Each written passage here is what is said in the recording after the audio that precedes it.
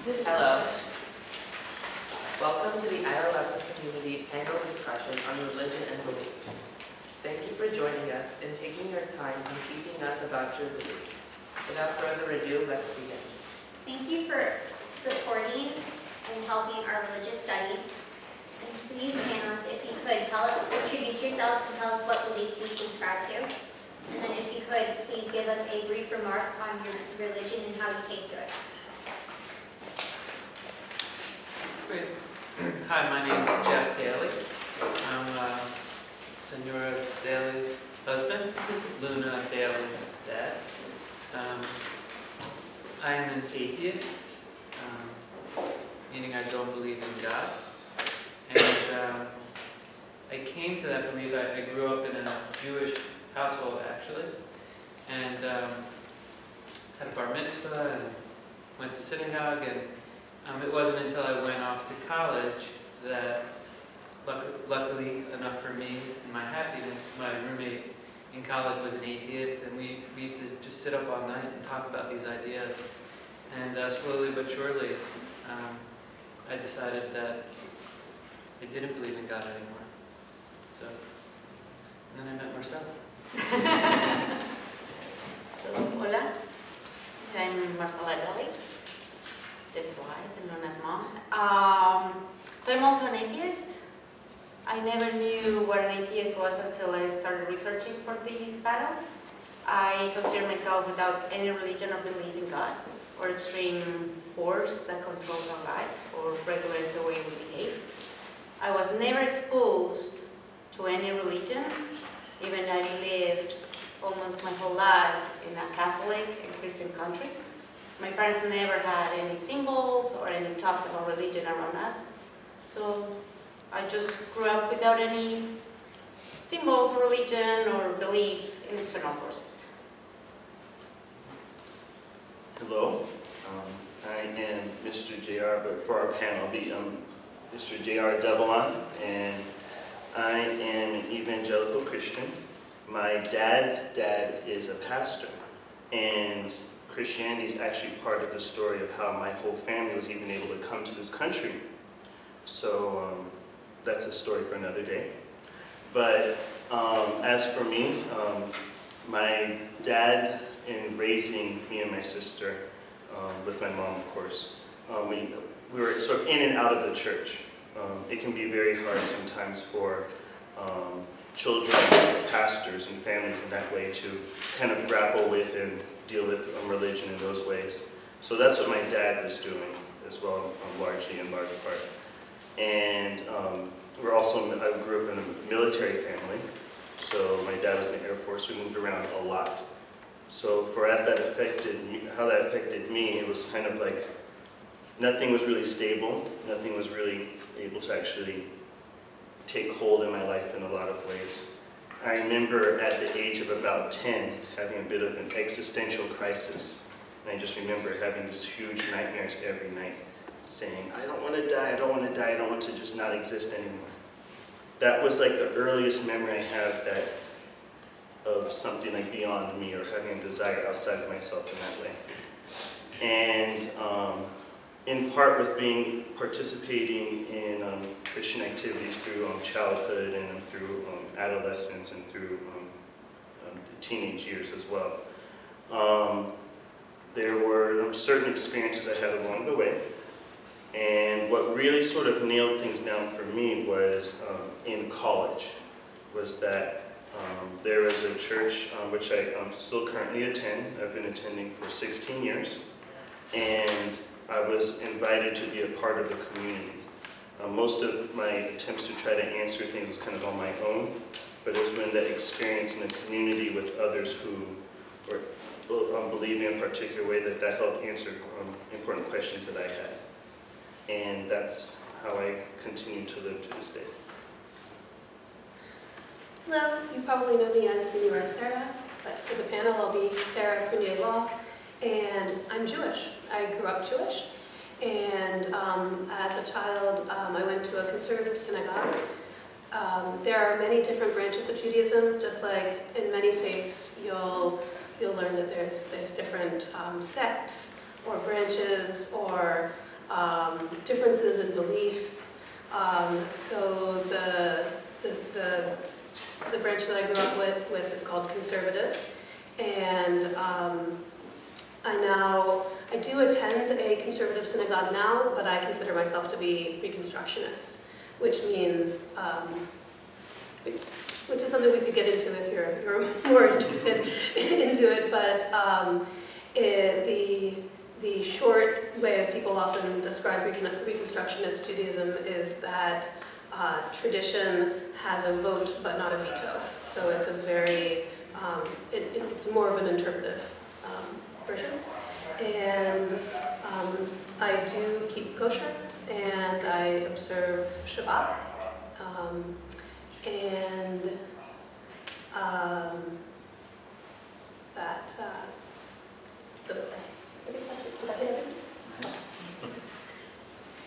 Hi, I'm Carolyn Choate. I'm Brad's wife, and I'm Hindu.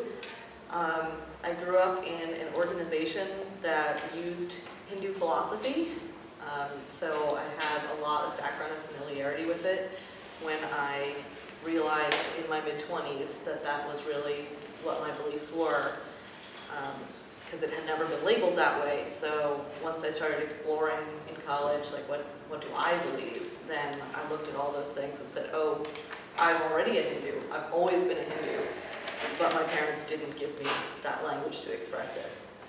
So I've been Hindu ever since. Hi, I'm Mr. Brad, but I guess for the panel, I'm Brad Choate. I am both Buddhist and Taoist. I'd say on a good day I'm Taoist, and on a bad day I'm Buddhist. We can get into that later. They are both religions. Taoism is from China, Buddhism is from India, and let's see. They're both religions where the primary thing about them is not what you believe. You can believe a lot of things and be a Taoist or be a Buddhist, but what really matters is your practice, your meditation practice and your moral practice. And so I am both because I practice Taoist meditation and Buddhist meditation. I practice self-cultivation and I practice the Eightfold Path. I became Taoist when I was 16. I was going to St. Paul's up the hill, and there was a mandatory religion class that I was not particularly interested in, but it was mandatory, so I took it. The first half of the year was not religions of the book. So they tried to get every religion that wasn't Judaism, Christianity, and Islam in half the year. And that was my first exposure to Taoism. And the ideas therein so much were what I already believed that I said, oh, I'm Taoist. And that was that. And that hasn't changed really since. I added Buddhism because when I graduated from St. Paul's, they had a senior project, and I decided that I wanted to learn more about meditation, and the only place that I found that would teach me meditation in a very fast and intense way was the International Meditation Center, which is in Northern Maryland. And I spent 10 days as a senior in high school, the 10 days before prom, meditating and being vegetarian, and I'd meditate for 8.5 hours a day. So it was intense, and during that time they would also tell me stories about Buddhism, about Buddha, and about his disciples. And the thing with Buddhism that I found is that it's not wrong. I mean, Taoism is about nature and going with the flow. Buddhism is very well logically structured. The basic belief is that there is suffering. Suffering has a cause. You can end suffering, and the end of suffering is the Eightfold Path. And they lay it out logically all the way through, and I've not once found a fault with Buddhist logic. So, I'm both.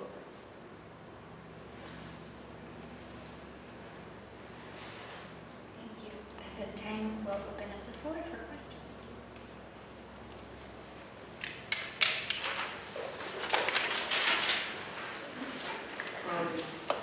Mr. Brad, I have a question for you. Yeah. You said you spent 8.5 hours meditating.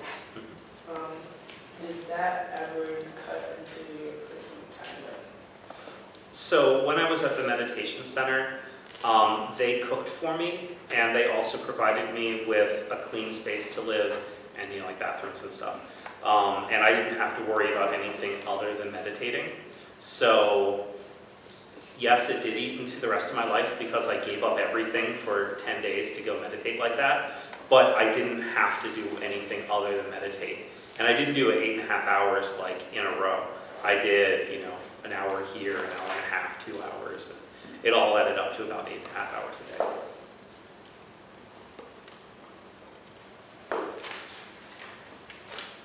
Mr. Jeff, how did your family take your change in religion? At first, I think my parents were a little bit disappointed, but they never, their mantra was always growing up in my house, if you're happy, we're happy. So, and maybe at first I was a little bit combative and, trying to share my views with my parents who were way down the road at that point. It wasn't like I was going to change anyone's mind. So I kind of pulled back and just respected the fact that, they're happy with their path. And but I think they saw how happy I was, and that was the most important thing. I really, when I became atheist, I felt like I was in full control of my happiness. There wasn't any sort of external force that was determining, what would happen in my life. So that's what I believed, and I just felt totally accountable for my own choices. And I think my parents saw how happy I was, and they saw that, it's like exploring the world and traveling to Colombia and South America, which is where I met Marcella, and they just saw that I was, independently happy and healthy. I got lucky in that sense. So you said you had no Exposure? no exposure to those symbols. What do you mean by that? So in Colombia, when I grew up and lived for 34 years, the main religions are Catholicism and Christianism, or the same, like the two branches of that. And my parents never show us like saints or crucifix in the house. My abuelas, which were the more traditional part of the family, never forced us to do anything related to religion. They invited us to, they said, there's a first communion, there's these, and you will have a party and gifts. And I said, well, if I'm going to do something in religion related to a celebration, and I'm going to wear a new dress and a new thing, that's not being very religious. So I'm not going to do it. So I never had like an intense show of the symbolism that a religion can have or a belief. And when I said a religion or belief, is because some religions don't have a God. So I don't have a God, and I don't have a practice in a religious matter. Is that, or a moral code for my behavior? Does it answer your question?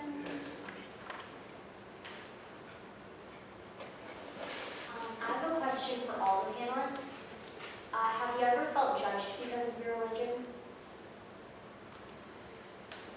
Do you want to start that? Sure.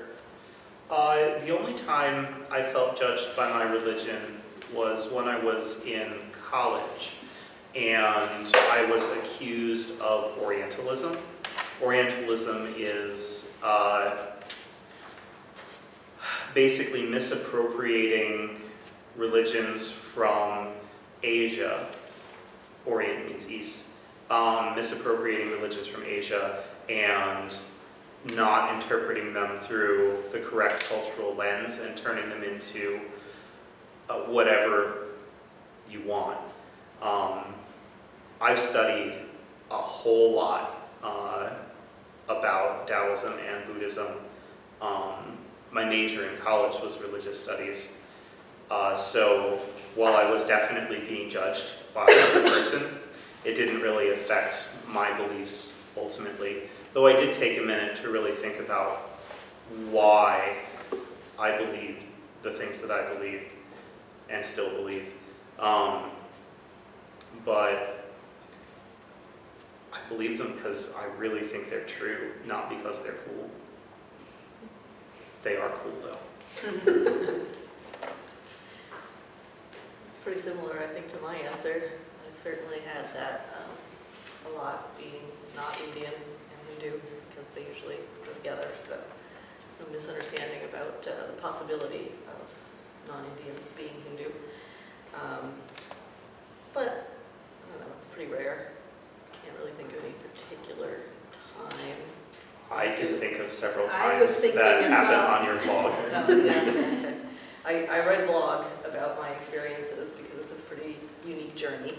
So I have a few thousand people that read about my religious beliefs and thoughts and practices. So yeah, sometimes people, you know, over the internet, they don't really know who I am. They have their own sort of vision of who they think that they're talking about. So it leads to some really interesting discussions. I've been judged many, many times. You've probably heard the word anti-Semitism. I've only experienced that peripherally. But when I was about your age, my religious practice was a lot, I used a lot more symbols in my religious life. I started wearing something called a talit katan, which is a religious garment, and many people wear the talit during prayer service, and I still do wear the talit during prayer service. But there's a small version that you can wear under your clothes, and a little bit of it hangs out. It's called tzitzit, and it's some strings that are wrapped and tied in knots that are meaningful and have certain like allusions to the commandments and many other things. And I also started wearing a kippah, which you probably have seen like the image of like a classic Jewish person, and it's probably an older guy with curls on next to his beard and a black skull cap. The black skull cap is a kippah. It doesn't need to be black. And in my practice of Judaism, I've always been egalitarian, which means that men and women have the same responsibilities. But in some forms of Judaism, that's not considered acceptable. And it's only the men who wear the talit. It's only the men who wear kippah. It's only the men who read from the Torah. It's only the men who can be rabbis. It's all men. And I didn't come from that background, but neither did what was my background one that most people wore tzitzit or kippah in their everyday life. And I remember vividly being in 7th grade, and one of the kids in my class cut a piece of paper in a circle and glued it to the back of his head, and then mocked me. And I also remember other Jewish kids in my class saying, like, look, just don't do that. Why isn't it enough for you just to wear a Star of David, which is my current practice, and I don't believe I didn't get there through harassment. I wore a kippah into college, and then I wore a hat instead. And then when I found that it wasn't making my life feel more meaningful, I stopped the practice. And and sometimes the biggest people who judge me are other Jewish people who see the faith in a different way. And I had a particularly interesting experience at the Western Wall that I could after everybody else is having. I'm going to take a little bit of a different kind of slice to your question because I think there are different ways you can take the idea of judgment, and just this is what sort of came to my mind in some ways. So one of the things I'll borrow from Sarah too is that especially in this country and its history, there can be a already considered understanding of what Christianity is or what it entails. The angle I want to take is that in terms of judgment is with regards to culture as a black male in this country, and who's also claiming to be a Christian as well too. And what that has led to has been interesting discussions within my own family, because there's been this understanding of a sort of legacy in some ways of the way that my dad's dad was able to come to the country was off of a visa that was offered for pastors. And so that was part of how he was able to come to this country. So there's been an understanding of, oh, well, we're grateful to be able to have a Christian legacy or what have you within the family. However, what that has meant in terms of living as a Christian too has differed widely within my family. And I've had some very serious, very intense discussions about, well, you're taking this too seriously, or that looks like that works for you, but that isn't what works for me. And which are you first? Are you Christian first, or are you black first? So all of which you can imagine would be very interesting discussions to have, regardless within family, outside of family, what have you too. And it's questions that I've answered or defined for myself in particular ways that the rest of my family isn't always happy with. So that has made things, in some ways, there are things that we all have to figure out about who we are and identity in those ways. And there are just things that you just aren't ever going to forget too, as well. So the judgment, I guess, has kind of gone from externally, it's a little bit internally in this way too. There are important questions to be able to answer in that way, and it's just part of us with life.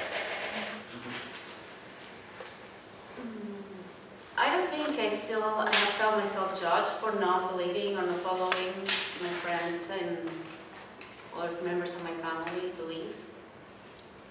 I think my parents were wise enough to teach us that we are humans, and as humans we deserve respect for each other and give and receive respect for who you are and what you believe.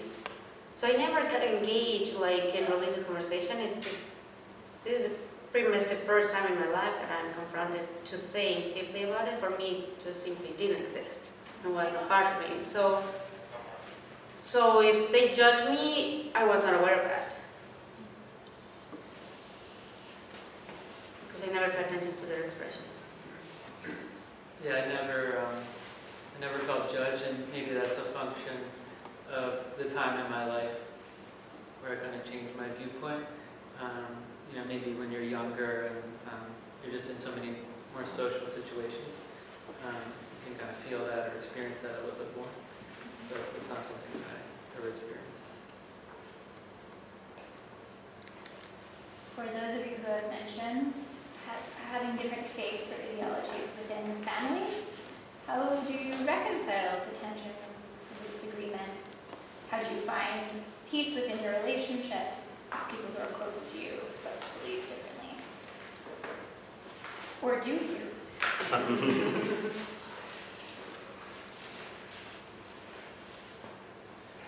So, Carol and I are married, and I'm Buddhist and Taoist, and she's Hindu. But the branch of Hinduism that Carolyn is Advaita Vedanta, and Advaita means oneness, correct? Non-duality. Non-duality, yeah. Yeah, Advaita, yeah. And within Taoism, there is also a fundamental belief of oneness, and a lot of who we are and what our morals stem from comes from that understanding that we are all truly connected And so while we practice in very different ways, I think, Our beliefs are only different in language, really. yeah. I mean, if we want to But get that seems really like- wrapped around the axle on like philosophical things, there are some differences, but the basics It'd be are fun. the same. Yeah. Yeah, and we do. We talk about it, we debate, we talk about the history, which came first. Buddhism actually grew out of Hinduism. The Buddha himself was a Hindu, and he kind of reformed it from what it was at that time. So it's similar to Christianity growing out of Judaism, where they're very different religions now, but they had a common source point. But the funny thing about Advaita is But Advaita it grew came out later. of Buddhism. That's not true. Yes, it No. it definitely historically is. Yeah. So, You don't reconcile, I can see. I feel so grateful to come from an extremely loving and welcoming family. It started from the get-go. My father grew up Catholic, and like a very traditional Catholic family. I have 7 aunts and uncles on that side because birth control was forbidden in the Catholic faith. And so my father's one of 8.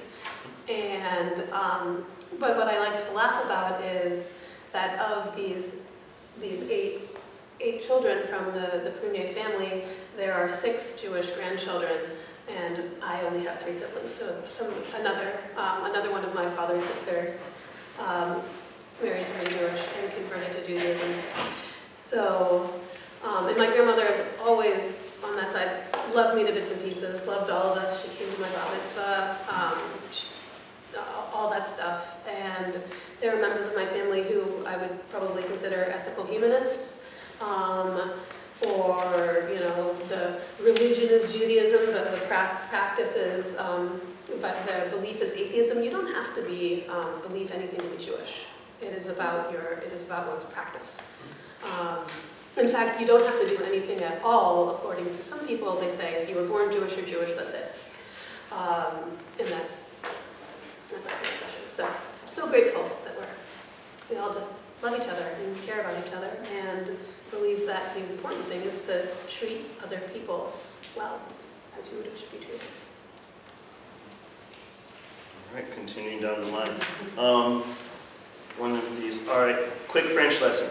So, one of the ways, if you're in France or a francophone country, that you're talking about your belief, there's 2 words you could say.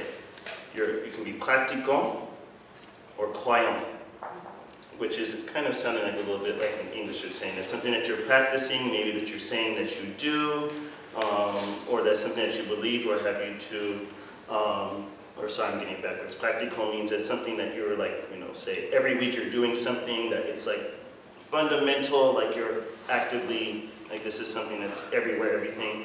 Or croyant, which is saying, you know, I believe, you know, but maybe it's not necessarily that it's like a service, what have you, to every week as well, too. So I mention that because in terms of my relationship with my family and those areas, too. That's where I see first, like myself, I see myself as pratiquant. It's something, my beliefs in Christianity and in those ways is something that affects everything that I do. And that's at least how I see it for myself. In terms of interaction like with others, and I'm thinking like in my family in particular, I'm a sort of grassroots sort of person. I have to go from the bottom up. So no matter what else, whatever you're saying you're believing, what are we going to do when I see you right in front of me right now? How am I going to act? What is what I'm saying believe is going to affect our interaction? And I have to grow from there. So sometimes, even being able to sit here and talk a little bit top down, I get a little bit, but at the end of the day, we are in the flesh human beings, and we are going to interact with each other in some way. We're going to have to make a choice at every moment about what we're going to do. And from there, should the question arise where your beliefs go and that sort of thing, fantastic. If the discussion doesn't go that way, so be it. Maybe it'll approach from another angle. But in that way, for me, a difference of belief does not necessarily put up a wall or impede. what can help is being able to interact and say good morning in the morning, and in those ways. So that's how, I guess, my sort of philosophy in terms of interacting with others and with interacting for other beliefs sort of stems from, is that no matter where we are, we're still here, and we're going to have to do something together, and that'd be something awesome. Well, I think I answered a little bit before, but regarding let's say Jeff's family or my other relatives. So from my side of the family, I've never been questioned. My parents have never been questioned or put to why don't you do this? Why no? Like there's always respect for beliefs. On Jeff's side of the family, when Jeff mentioned that he knew me and that we were getting married, they said, well, but she's not Jewish. And then, but you know what? She's pretty. So that was it. And since that day, I am in. So I think that was the only judgment and the only acceptance, and the genes are good and Luna's good, so. So everything goes well. Yeah, in my case, any like silent reconciliation that had to take place because there wasn't really any sort of major friction. I just continued maintaining being a good person. I was a good person growing up, and very polite and grateful and appreciative. And I think that just continued. My moral code kind of changed from maybe being faith-based to just more reason and logic.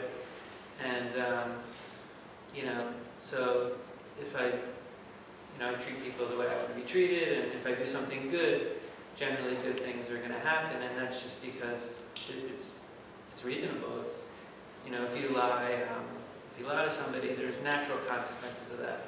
It's not because there's any sort of external force that plays out the consequences. So anyway, I continue just being a good person, even though my moral code kind of shifted. And yeah, I continued to bring, I married outside of the religion. The things that I was doing in my life were unique. I met a girl from a foreign country, and but when you meet Marcella, and it was a lot more. It was her personality, and my parents saw how happy I was and she was, and it was just kind of a natural appreciation, I guess, for our happiness. I think Hinduism tries to put into words that those natural systems, we're going to codify it, we're going to call that karma, but it's just, that's what life is, it's just natural. It's kind of neat that it's I mean, certainly some people can take it as there's a God you have to bow down to, but it's also just let's put our heads together and try to figure out what makes sense for life and how can we best be happy.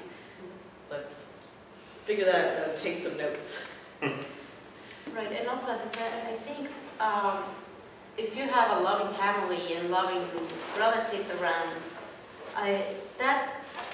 that's what remains, right? And the support for each other should be in acceptance of your beliefs, from my point of view. Not just a disparity because you don't believe I don't like you or I don't love you anymore. That's been a common theme, I think, that everybody has mentioned, the recognition of respect for a human being because they're a human being. Exactly. That we are all connected and deserving of love and respect.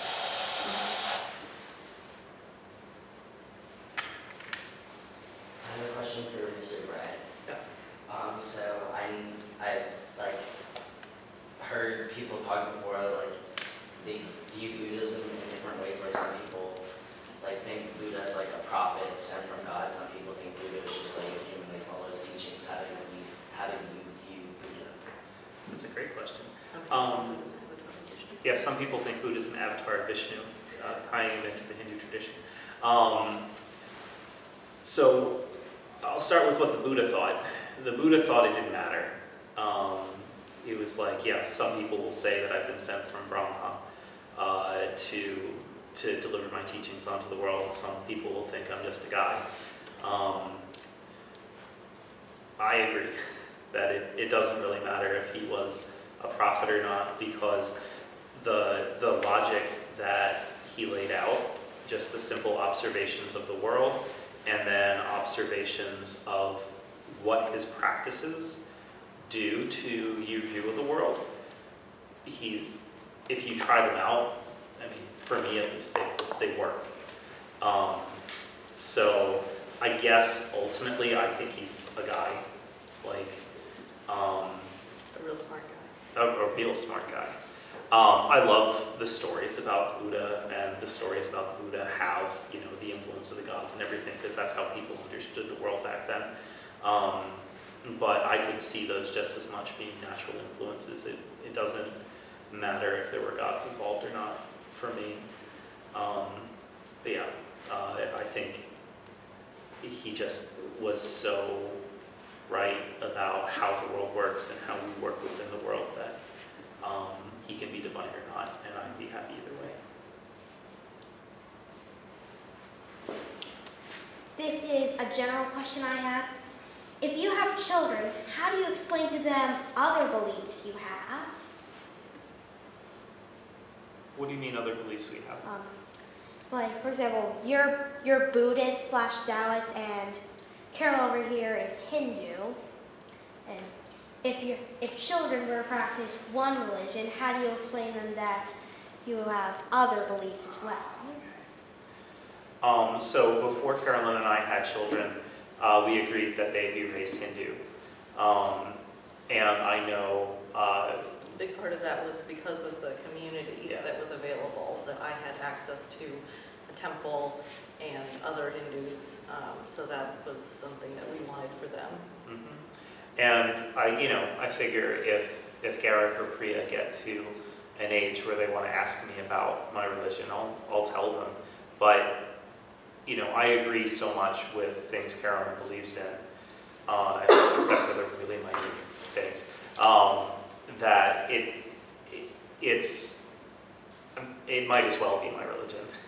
And I think we want to really expose them to as many different belief systems as we can, so that when they are a little bit older, maybe 18 or something, they'll start exploring for themselves and decide. Sometime when they're in the third plane of development.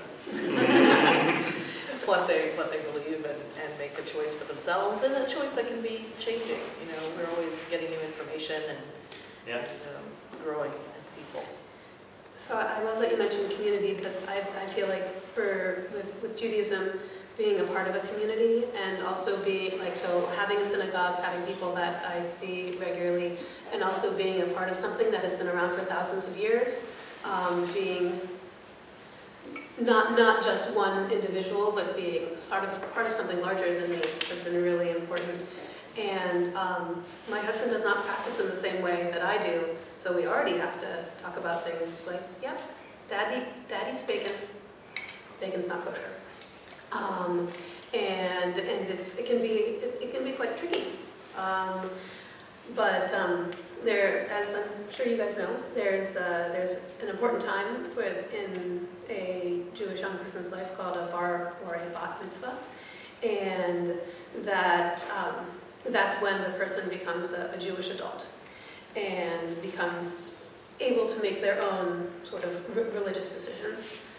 And I've said to my children, after you have a bar or bat mitzvah, you can decide how you want to practice Judaism, but there will not be any bacon in this house. Well, I haven't any children, and I think I'm on a panel who does not have children, but the question has crossed my mind.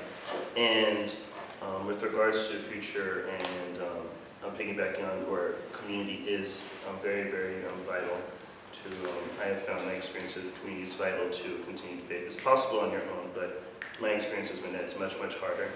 And I attend a non-denominational church, and the way that we approach baptism, where there's that decision made to enter the faith, is that there are some churches that decide, infant baptism and sprinkle versus dunking, and all these other things that are just minutia.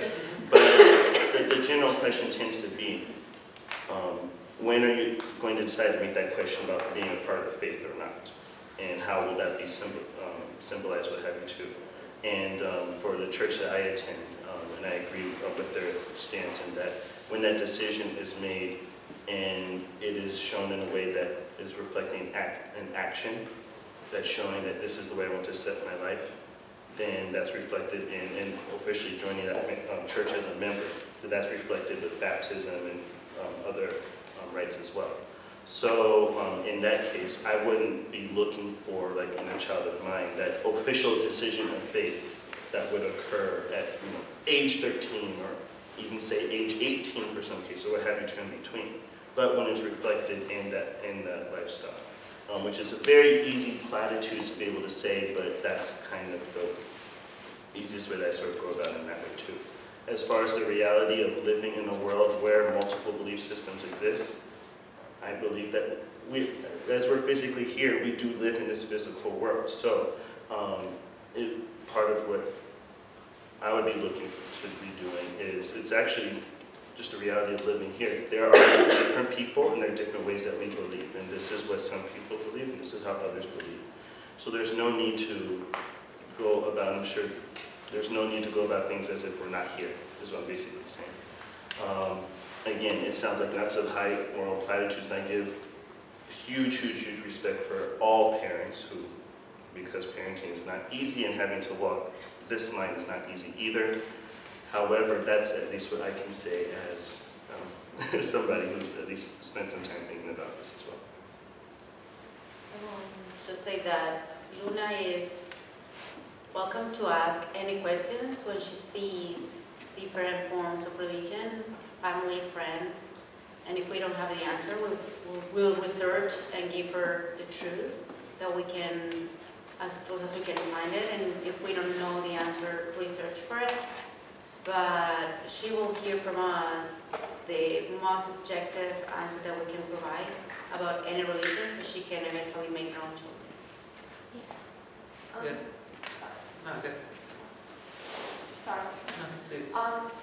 So I have a question of how does your religion see God or a higher power or a higher entity for all of you?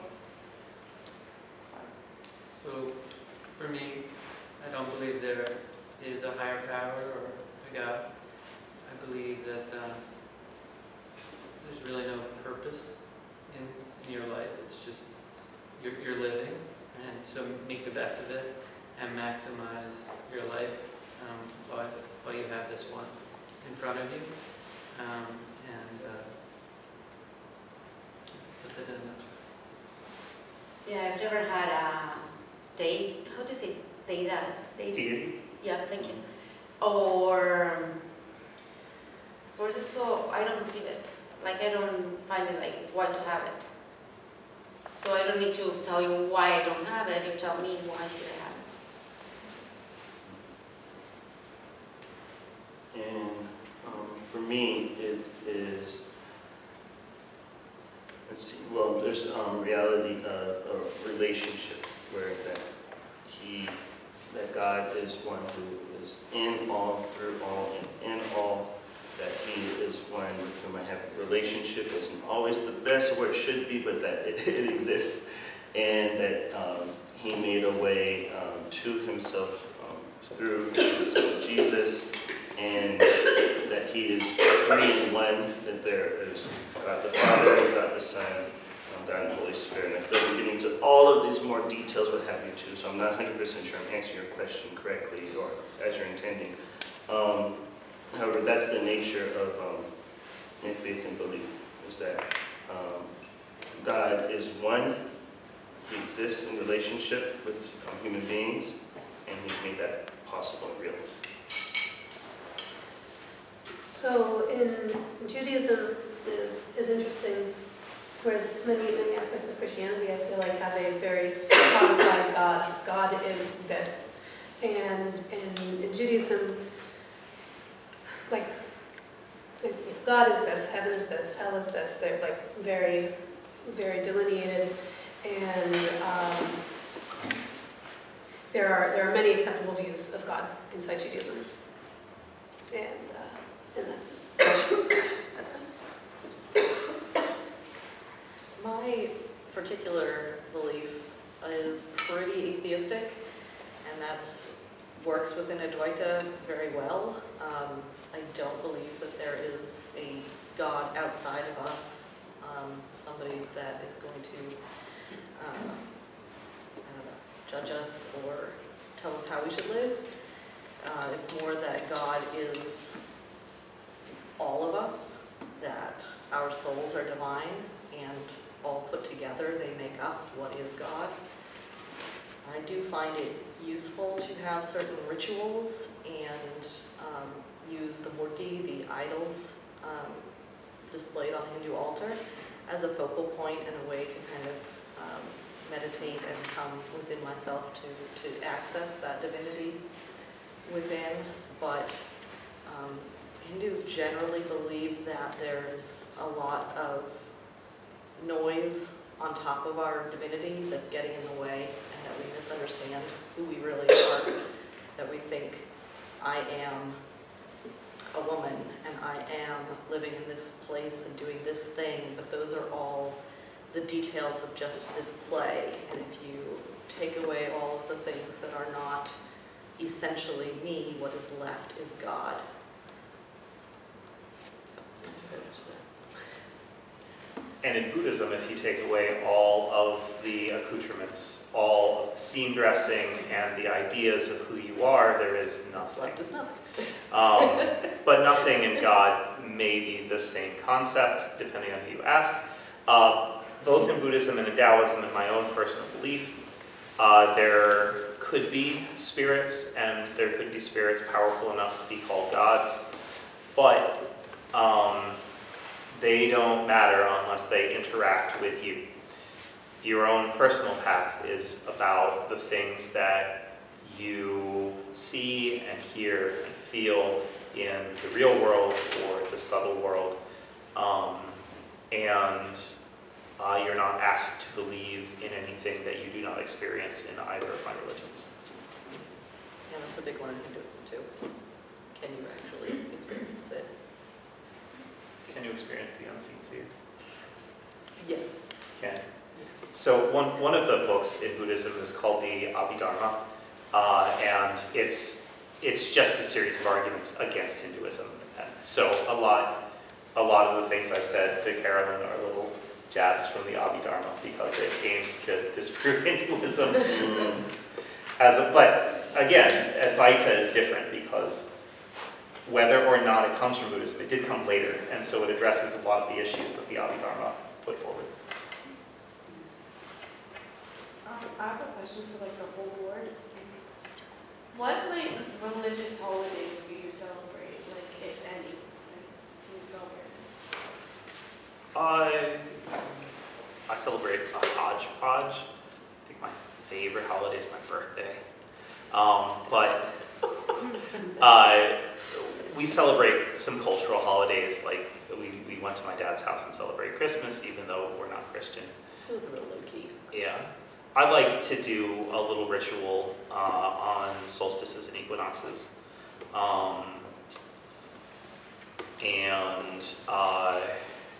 My son's birthday is also the Buddha's birthday, so it's kind of like a dual celebration.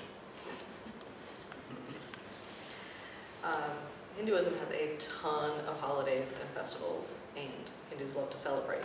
And so they will celebrate their own and other people's, usually pretty happily. Any excuse to celebrate. So the big season of holidays wraps up around November with Diwali. And there's a number of holidays leading up to that. So there's Krishna's birthday, there's Ganesha celebration where Ganesha is returned to the river. And my favorite is Navratri, which is a 9-day celebration of all the goddesses. And you set up a display, and you have, in South India, they do something called a Golu, which I'm really fond of, where they set up kind of like a Christmas village. You have little scenes, and there's a series of steps, and you put dolls on them according to the amount of consciousness. So you put the gods at the top, and then you have the human beings, and then you have the animals, and at the bottom you have like a scene. So I like to do that every year. Ideally, your friends come and visit and you give them little gifts, show off your scene. My family celebrates all the Jewish holidays, and so some of the really important ones are in the fall. The school closes for the first day of Rosh Hashanah. I also observe the second day of Rosh Hashanah. Yom Kippur comes 10 days after the start of Rosh Hashanah. In between, it's the 10 days of repentance. I love the holiday of Sukkot, which comes really close on the heels of Yom Kippur. It's a harvest holiday, and Simchat Torah, which is a celebration of the giving of the Torah, happens right after that. But it can be really hard living in a country where you're a minority religion, trying to, like, if you can imagine Christmas and New Year's and all the celebration that happens in between Christmas and New Year's, if you have to go to your school and say, hey, I'm sorry, I'm not going to be able to be there on December 25th. It's a really important holiday for my culture, and I'm sorry, and I'm also going to be absent the 26th because it's Boxing Day, and that's really, it's important. And then, and hoping that they'll give you the time off, or that you won't miss too much. So, And also just being around in the culture where you're like, I want to be in a celebratory mood, but nobody else is. Like I felt really bad about Simchat Torah this year. It's a really, really fun holiday. You go to services and you march around the Torahs and you dance with them, and people eat a lot and they drink a lot, and everything is really fun. And I was sick that day. So as far as my kids knew this year, that holiday didn't exist. It was so You don't do it. exactly. If I didn't make it to synagogue. Passover is another big one that my family enjoys. Passover. But interestingly enough, my husband's family celebrates Christmas, and we always go there and help them celebrate. I just personally always celebrated the Christian holidays in particular. I think probably in general that I take probably Easter more seriously in general than in the culture, in that there's a lot of preparation that's done for it too. There's a Holy Week ahead of time, and Good Friday as well too. Do you do Lent? Lent is optional because my church is non-denominational, but more of a Protestant leaning. Mm-hmm. So I've practiced Lent several times, but Lent is preparation for Easter as well, 40 days of fasting ahead of Easter. But yes, I think that's Christmas as well. It's in the mix as well too. But I think just in general, just my practice has been, even though there are celebrations as well too that's tied in, but not just subdued just for sake of emotion, but just getting more to where these holidays or holy days come from. I celebrate life, and if you have food, people, and joy and music, I'll be there no matter what, right? So we go, if there's, and it's also a history lesson for all of us. So if there's a procession for Holy Week, where people carry the saints and tell you the story of the steps that Christ had to follow during that week, and then you explain that happened, right? For the reasons that happened, that's history. Same thing with 2 days, and when you go to Passover, you also understand things that happen at certain in humanity. So why not? And if you're learning, growing, and having fun, I'm in. So I celebrate whatever. Yes, so we celebrate the Jewish holidays with my parents and my family, and we celebrate Christmas and Easter with our friends. So it's more just celebrating the traditions.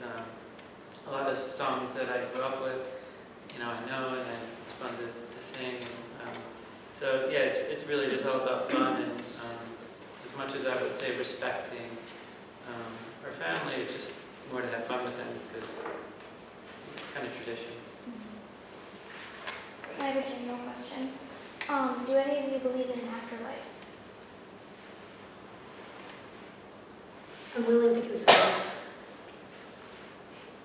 but I'm not going to sign my name to anything.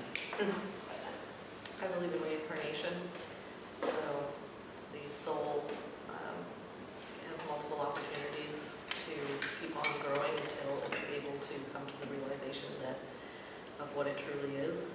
So it seems unreasonable to me that if that is the goal, which is up for debate, but if that is the goal, you wouldn't have 60 years, 70 years, and that's it to figure that out. So you get as many chances as you need to get to that point, and once you do fully comprehend that you are divine, then you do not need to reincarnate anymore, and you just merge with the consciousness of the universe.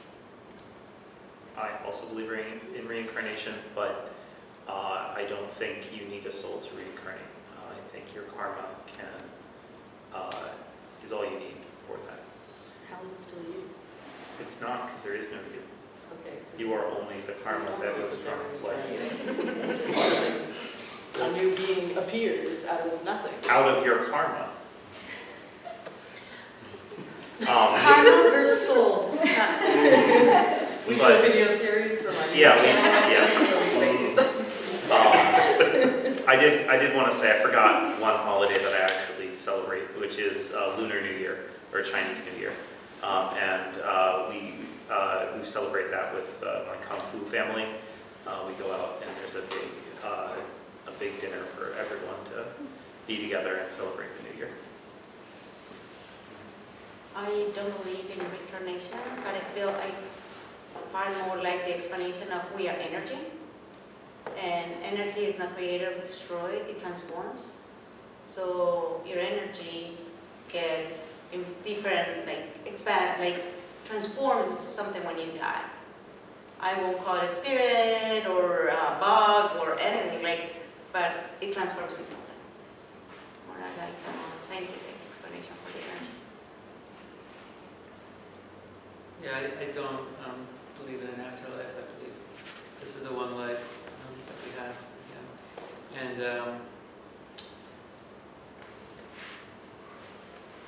to just rehash something that I said earlier that might not have been as clear, when I say I use reason and logic, what I'm really saying is I believe that there is a truth to everything. We live in reality, and it's just really hard to find the truth. And to me, the big game changer for me was when somebody kind of said to me, religion made sense, thousands and thousands of years ago when we just didn't have as many answers. But as we evolve and science proves that the world's round and it's not flat, when somebody was able to build a boat that could, circumnavigate the globe, you had your proof. And constantly, science just keeps uncovering more and more truths, whether it's how to, treat heart attacks or whatever it might be. So, but that's what the big question of whether religion and science are at odds with each other. It certainly depends on how you're practicing your religion, because they certainly can be. But they don't have to. But they don't have to be. Yeah. But they, I heard, Some religions are like aiming to right. find those truths and are excited and happy to find new scientific discoveries. Sure. But unfortunately, that's rare. I heard somebody say that science would love to prove that there's a God. It would be, the most incredible truth ever proven. So, if somebody shows the evidence, I'm all for it. As for me, not to take it too lightly, but I do believe in a good place and a bad place, but not in the way as portrayed on TV. I never seen a place portrayed on TV. What's that? Nothing. Oh, Spoilers. oh my, yes. Oh my gosh, yes. That wasn't spoiled. Anyhow, I do think though, because especially just living in this country that we have, that sort of belief is can be thrown out pretty flippantly, and that either way, whether I'm not saying it's happening in this panel, just in terms of for other Christians as well, that it is something very serious to. I do believe. Sorry, am I pausing here too? There is this idea beginning with the end in mind about an approach to lifestyle. And I do take that into account with that belief. Not that it's easy, or not that it's, that's just the one particular I'm going to that's easy. However, in the reality of living a life according to truth, it is something that I do believe in. Adolescents, we probably have time for 1 or 2 more questions before closing remarks. Oh.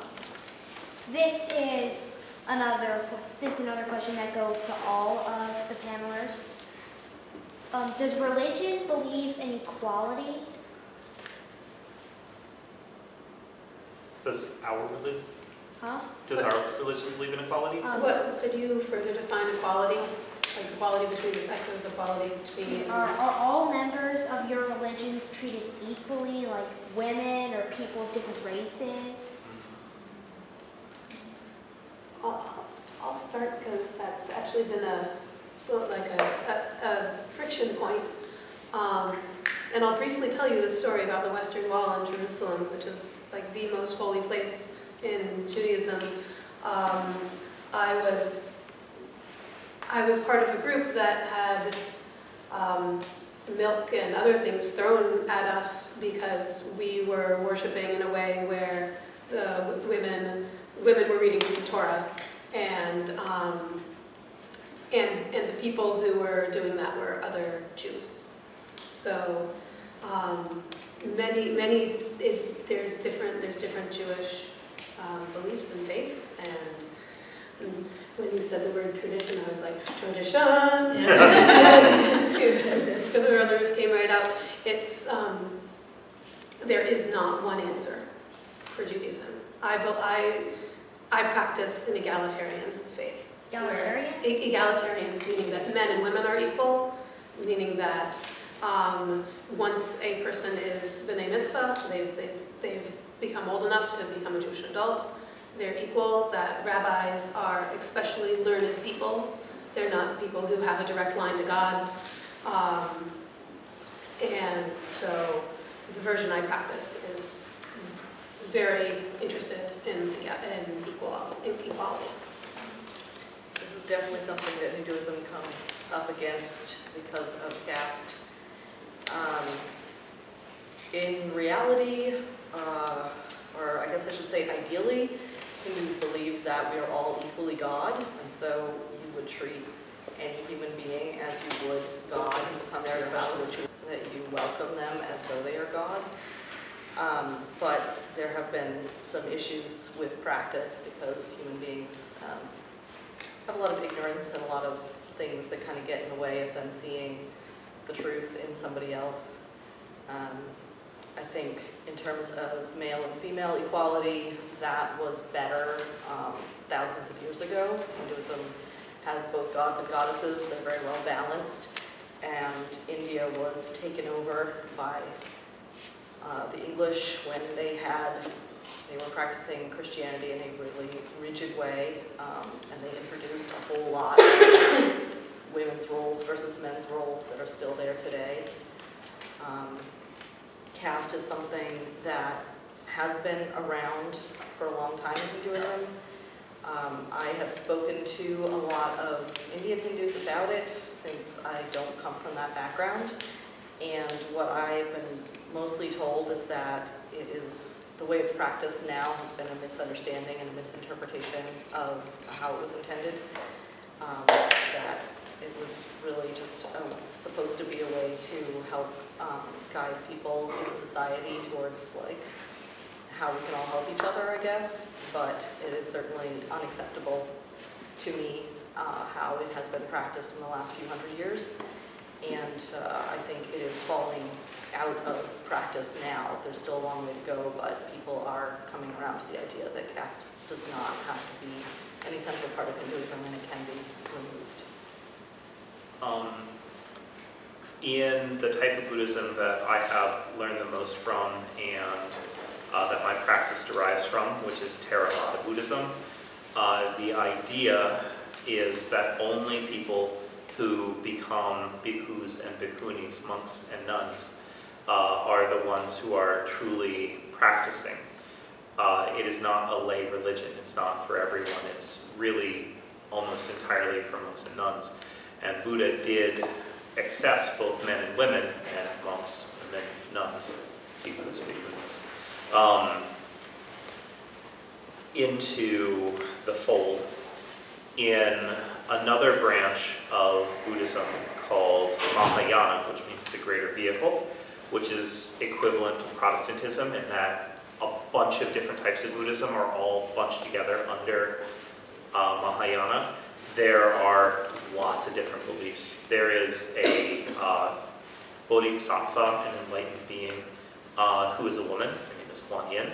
But some branches of Mahayana believe that no, she's not actually a woman. She was a woman, and then she died, reincarnated as a man, and that's when she became enlightened, because women can't be enlightened. That's not a belief that I have, but another branch of Buddhism believes that.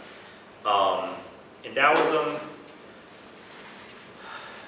there's an acknowledgement that there is yin, which is passive, cold, feminine energy, and yang, which is active, hot, masculine energy, exist in the universe as two forces, and those forces are fundamental to the moving of the entirety of the world, so both are necessary. Actually, I do talk about a guy who went off the deep end about feminine energy. Yeah. There can't possibly be any such thing as dividing energy into masculine and feminine. Well, me and the Hermetics, we do it. I'll mention from a Christian history in that way that, as Brad alluded to with Protestantism, there are things, you can find lots of things out there. So I'll just mention, I guess, closer to like, my church, like my beliefs, is that we do have equality in leadership. We do have leadership that is under pastoralship, under for women and for men. A lot of the beliefs for where we're coming from, for a lot of Christian traditions, is coming from beliefs in the Bible, because understood as the word that comes from God. So some of the other applications that you'll see out there may come from a particular understanding of certain passages. One that comes to my head is there's an understanding from the book of 1 Corinthians where Paul is addressing a particular group of early Christian believers and about a practice of wearing a headdress. And the idea, at least from our interpretation, is that that was something that was intended for a certain culture at a certain time, but that it's not something that was meant to carry forward. And you'll find certain Christian belief that believes that you'll see, like for women wearing headdresses, that it's stemming from that particular verse. So that's where you can see a lot of ideas come into play. There's biblical metaphors for God that are both masculine and feminine, including even like with animals, this idea that God covers his people with his wings as well too. So for my church, our belief is that yes, there are the pronouns used for God that are traditionally masculine. We do keep with that tradition. But in terms of understanding of who God is and his love, it isn't strictly just like a masculine love, because it was laid out right there in scriptures in that way too. So in that sort of belief, a church could be labeled sort of progressive in that way, versus traditional in that way. That is a huge question, but I think as we see in the media and the news as well too, is that there are many Christian denominations, what have you too, that are coming to different understandings in that regard, others that are not.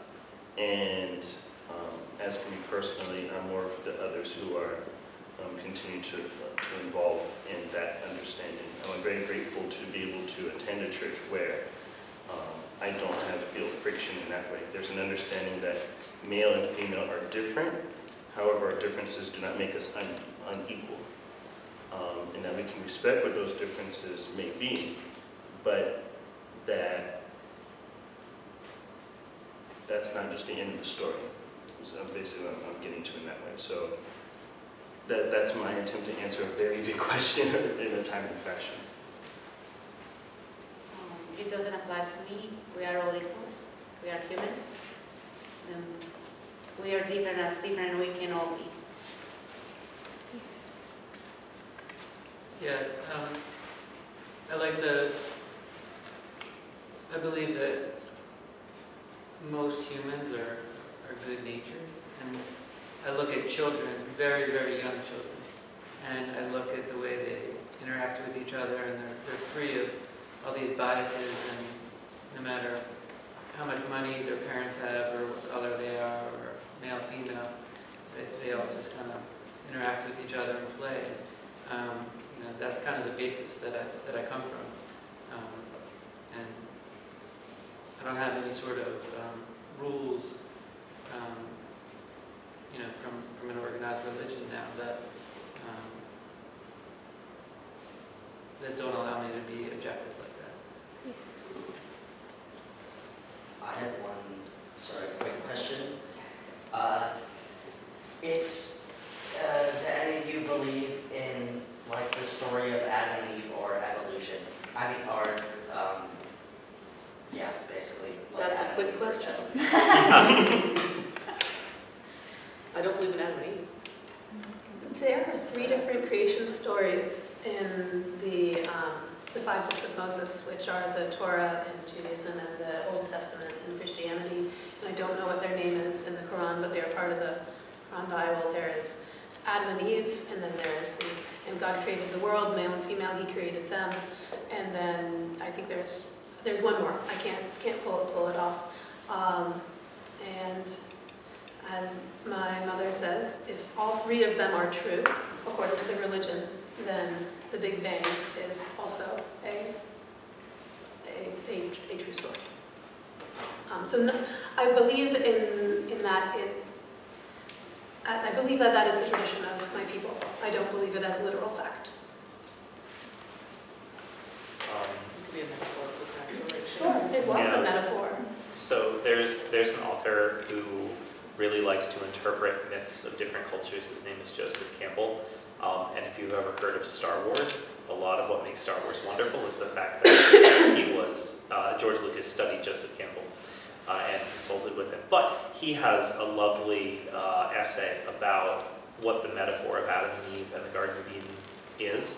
And I think it's lovely, but it's not what I believe. Yeah, I read somewhere that the forbidden fruit is supposed to represent premarital sex. That is not Oddly specific. Joseph Campbell's interpretation. It represents knowledge in his interpretation.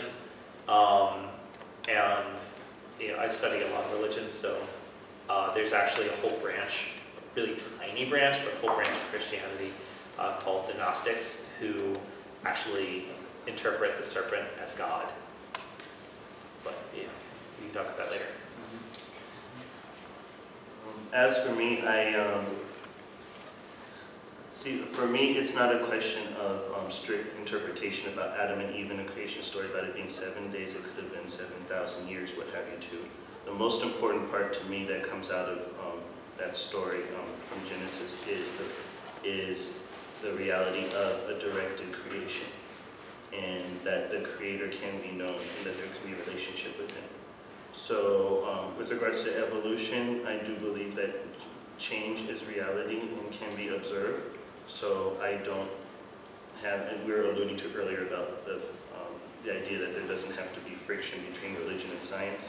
I don't believe that understanding evolution precludes religious belief.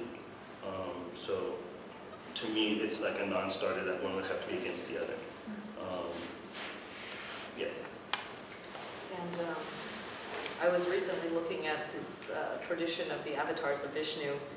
There's a belief that one of the 3 main Hindu gods comes to Earth on a regular basis as an already enlightened being, I guess, to help in some way. And there's 10 traditional forms that are talked about, and it was pointed out to me that they follow the evolutionary track. The first form is a fish. It goes through different various animals into human beings.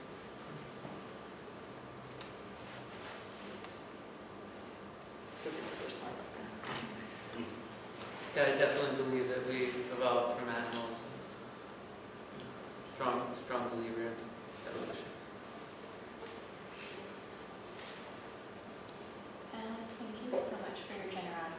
Lucia has prepared some closing remarks. Before she delivers those, I am wondering what would you, each of you, or collectively, like to impart to our community as we're beginning a study to expand and develop our religious literacy?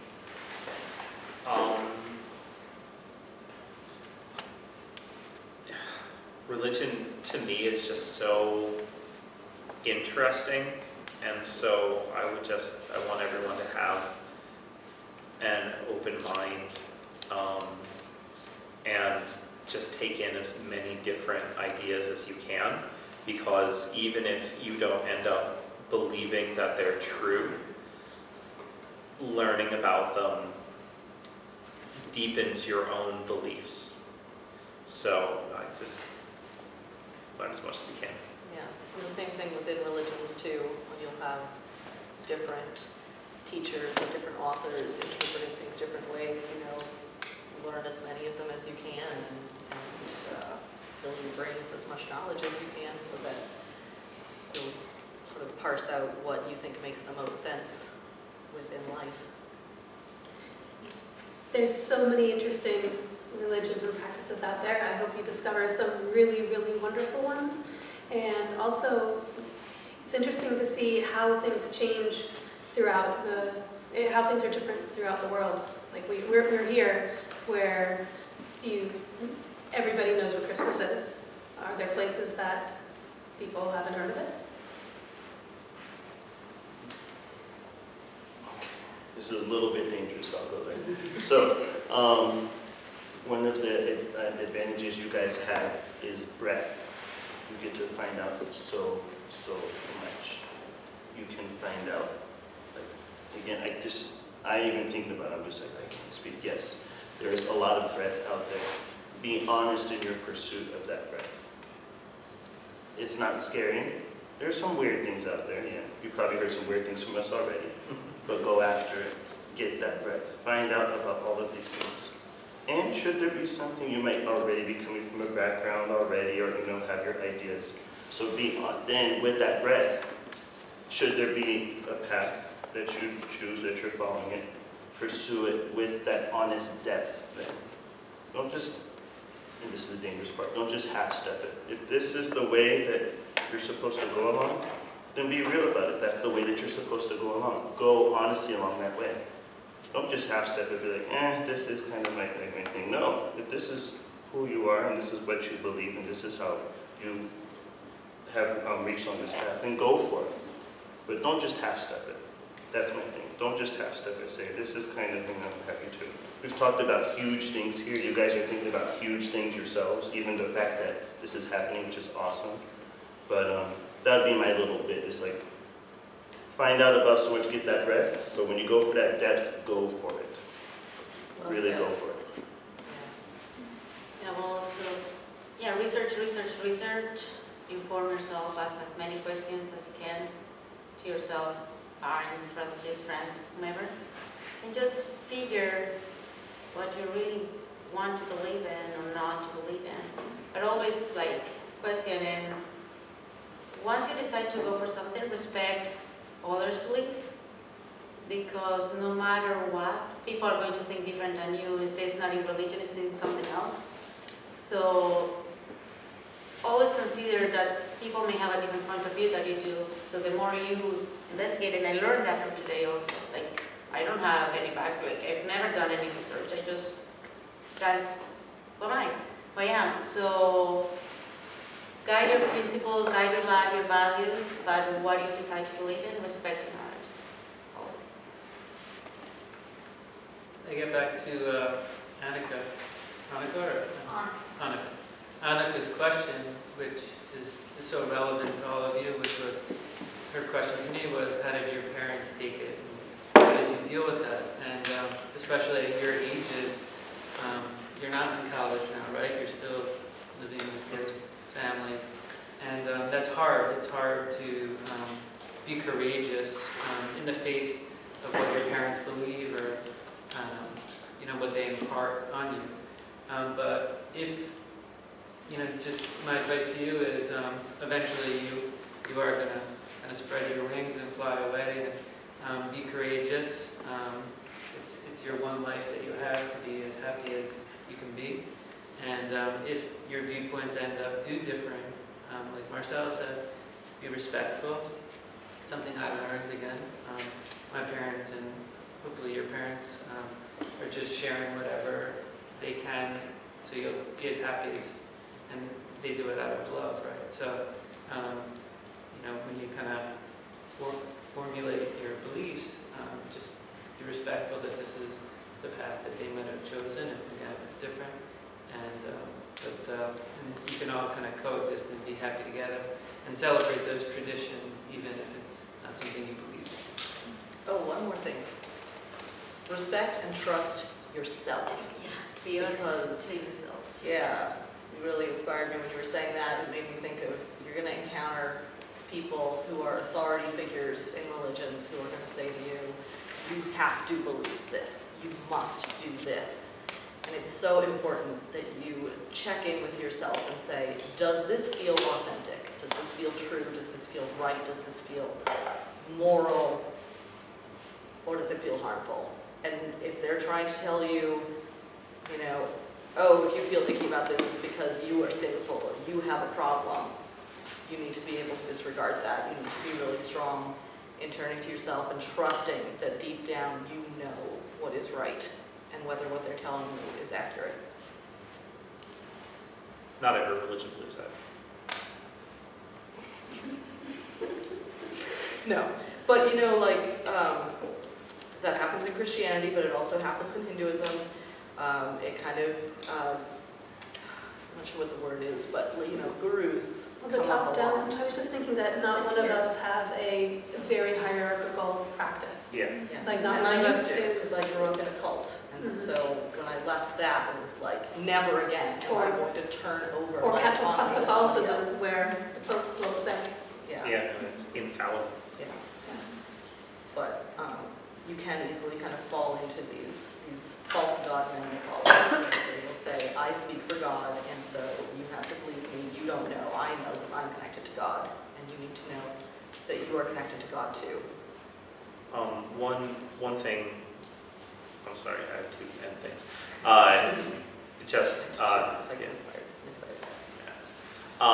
One interesting thing to think about is that, you know, on this panel, you have deists, you have non-deists, you have atheists. What makes a religion a religion? What if a belief set is not a religion, then what is it? And that's an interesting avenue to go down too, because I've definitely heard Hinduism referred to as a way of life, not a religion. Buddhism referred to as a philosophy and not a religion. But it's a question. or Judaism, a culture, and Yeah, religion. So it's an open question. I don't think we get firm answers, but I think it's worth thinking about.